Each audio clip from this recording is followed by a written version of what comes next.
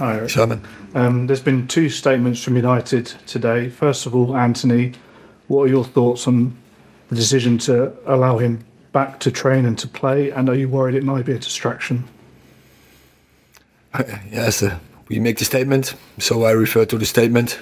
I think everything is we make clear in the statement. And no, I don't think it's a distraction. We focus on the games, and he will do as well. The other statement regarded Lisandro Martinez. How frustrating is that for you and your injury list? Is there any improvements? Anyone back for tomorrow? Oh, we have seen some players back on Tuesday, and for tomorrow are back the players who are out of the squad for Tuesday. Scott McTominay, Christian Eriksen, they are back. Just in terms of Antony, did you have to think before you brought him back into the squad? People will have opinions about whether he should be there or not. I think we explained it in the statement, so I will keep referring to that. And injuries, you're not the only club who's got a lot of injuries at the moment. Next season, the Champions League expands. There's the new Club World Cup coming in as well. There's more and more demands on players. How do you deal with that? Is it a bigger squad? Is it limiting the number of games players play? How do you look after the players? We already did. We already expanded the squad this season because you make the reason clear. We had a World Cup in the middle of the season. We had a longer season.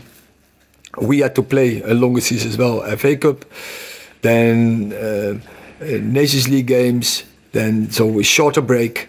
And every time the schedule is expanding, and the load on the players is just too much. It's such a great overload. But many colleagues of me are already pointing to that, and I have pointed to that as well. But it kept going. We keep expanding the schedule, but anywhere it will stop. Then players can't deal anymore with this overload, and that is, I think, what you see across many squads in this moment.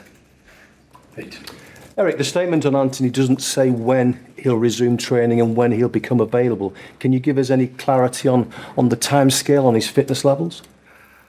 On Saturday he will be back in the training. So tomorrow. And you're comfortable with his fitness levels? I have to see, but I think, yeah. And I guess a lot of your fans will think you've got clarity on one player, the other player who's obviously been in the headlines recently, Jadon Sancho. Is there no chance of any progress with that at this stage? Are you not tempted to maybe seek a little bit of clarity with him having sorted one player out? Many of you ask me so often these questions, and I have said everything. How long can that situation go on for, then?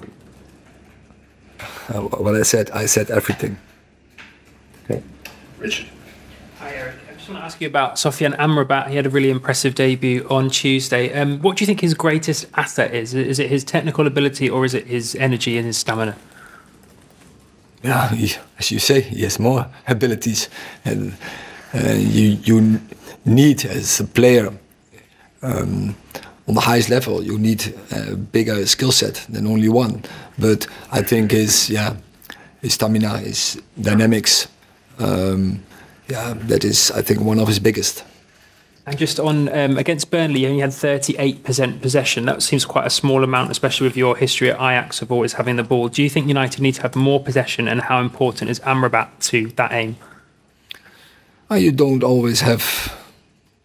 You need not always so much possession to have control in the game, because I think against Burnley we had across the whole game we had control in the game, but I prefer to have it like against Crystal Palace. As some injuries coming back to squad, you have more options for squad. these two games, you gave some opportunities to the young players like Hannibal, Palistri, and also Goyle play his debut on Thursday. In the future, with even more tighter fixture, will these players have this time? Depends on their performances, on the levels, what they show, if they can contribute to a winning team. And it's only about that. You play the team, you make the selection based on the opportunity you win games. Naz. Hi Eric, how different will this game against Crystal Palace be to the one you played in the EFL Cup? Because the playing squads will be different, the starting 11s will be different, and what are you expecting from them this Saturday? Yeah, definitely. I think both sides will be different, but we got belief from it. But I know the opponent is looking for revenge. Clear, and that will be their fuel. And in terms of just going on the young players, you mentioned on Tuesday night that the young players have shown you in training that they deserve to get the shirt. How important is that going to be during this period when you have got a number of injuries? You see it already when you have players, when you develop players, you see the progress that can help you to tough situations. But also it's good for the club to develop such players, and for the players as well to get into professional football, to get into professional top football. And yeah, so great. I like it to develop young players. But as you said, the mentality has to be right. You have to deserve the badge, and every time you have to prove it. And on every occasion, so training, but especially on games.